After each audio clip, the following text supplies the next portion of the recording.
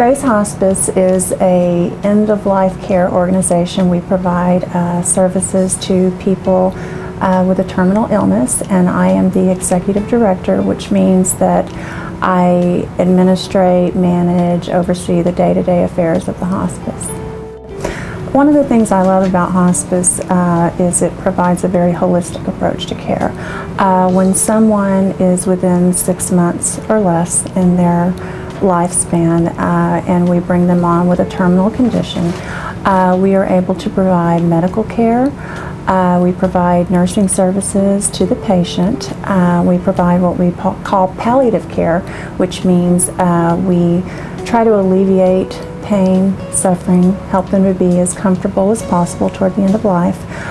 We also provide chaplains who help with spiritual support, bereavement counselors for grief and bereavement needs, and social services to address psychosocial issues. And we also have volunteers who are there to help our patients and families.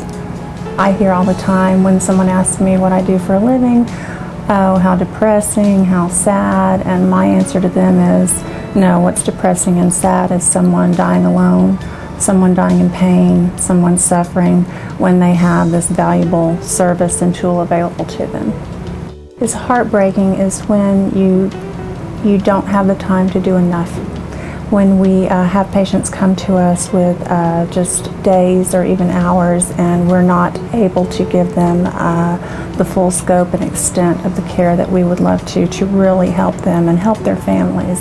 That's the most heartbreaking part, are the ones that we can't help thoroughly. But I try to balance with fun. I have a great support network, which is huge. You know, when you leave this, you have to have good support, and I've got great friends and family. I do a lot of volunteer work so I can focus my energy in things that are fun for me. I am active in PEO Sisterhood, which is a philanthropic educational organization. We assist women in achieving their educational goals.